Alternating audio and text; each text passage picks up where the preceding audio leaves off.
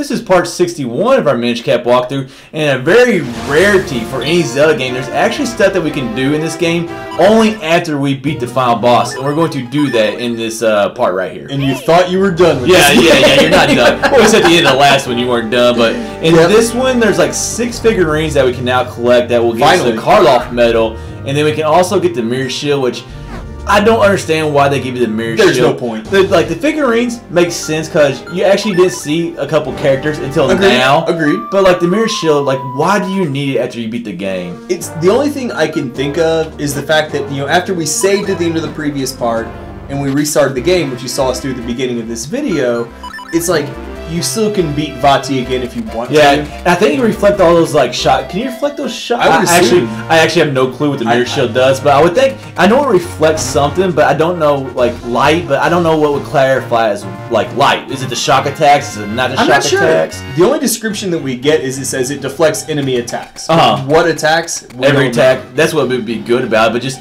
getting this item, like Red and I are both not fans of this. Like, no, we didn't even do it. Let's be honest, it's stupid.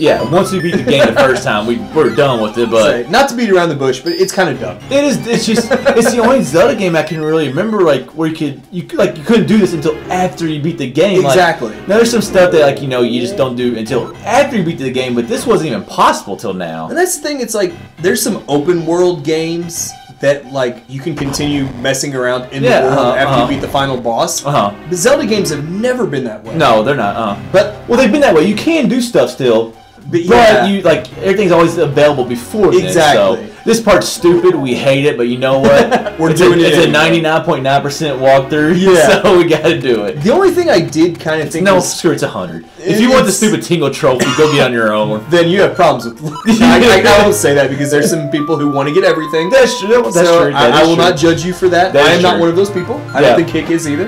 No, but like we said, excuse me. I don't know if I would have gotten the Tingle trophy. Like you got to do all 100 fusions, as we said, to get the Tingle trophy.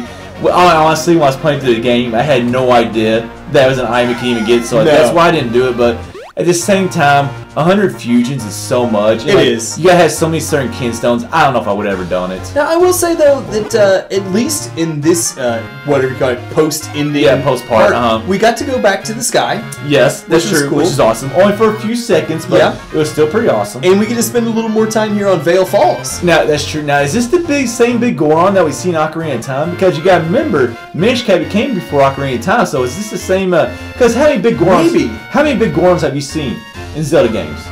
There's this one. The Sumo one. The Sumo one. Twilight Sumo one doesn't count. That's kind of a joke. Well, I guess you didn't find that funny. No, I thought you were about to say he doesn't count. I'm sorry. We've done 6-1 part. Well, not one night, but oh god, I thought it was a good joke. We'd be hammered. What am I saying? Oh my god, we would. Yes. I was thinking of the big Goron on the mountain from Majora's Mask. Is also the one that blows the cold air that freezes you, but okay, I totally forgot about that one. But Termina is a whole alternate parallel, whatever. So it's a lot. You want to go but good point. It could be however Majora's Mask works. It could be the same one. I will say it was neat though that we saw like just the tip of his head earlier in this game. We got up here, and now we get to see him in full.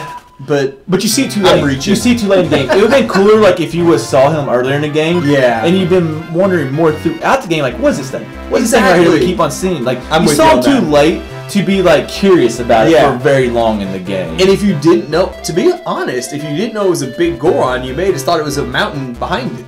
Because all it is the his head's very similar to Goron though. True, and it like moves a little, but if you're not paying any attention though.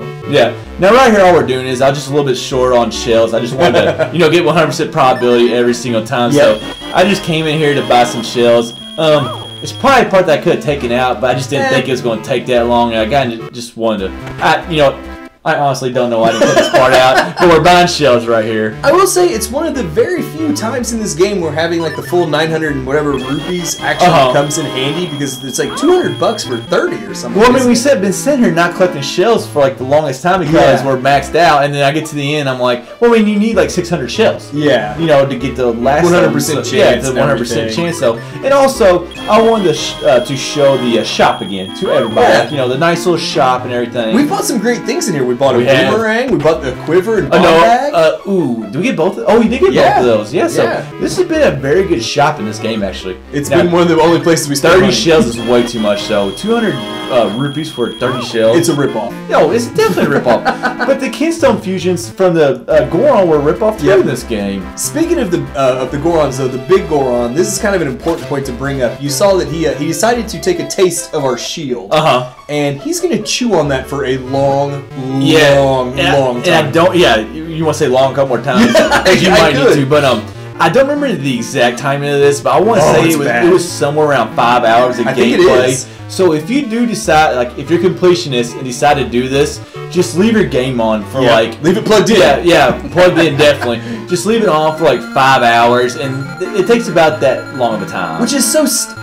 I hate to bag on this game because it was a good handheld. Yeah, but there's no point. I don't get it. Like we said at the beginning, first of all, it's stupid that you're getting item. Yes. Second, stupid that you're getting the mirror shield, and then he says it's going to take a while.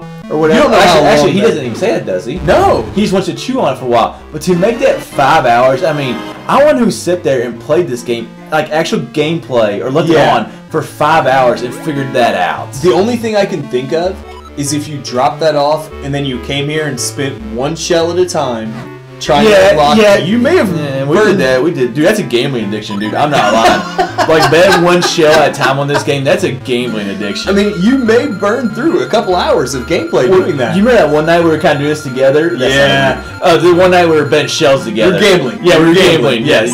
Okay, there we go. But we were gambling, and I think, like, we were betting, like, we had, like, less than 5% probability. Yep, it was each time. And I hit, like, 4 in, like, 30 minutes, and, dude, I was, like, on a gambling high. We thought about flying to Vegas. I won't. Like, I was like, man, if I could have just half of this luck in Vegas, but I mean, I was like, my God, this stuff can get a little bit addicting. So, the only thing I can think of is if you decide to, like, play this in-game stuff, maybe you don't have all your heart pieces, maybe you gotta do the Kuko game, maybe you gotta do the figurine quest. It's just like, we are doing the figurine quest. We have to do it to get the Carlov medal. That's the name of the guy, right? Carlov. Okay, gotcha.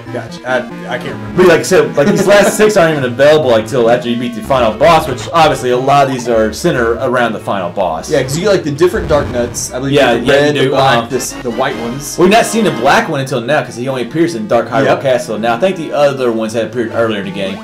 Well, I think we've not been paying attention, but I think the first one is like Link and Zelda together. It was, yeah. And then we have the Dark Knight right there. I don't remember what the second one was. We get the 3 phases of Vati.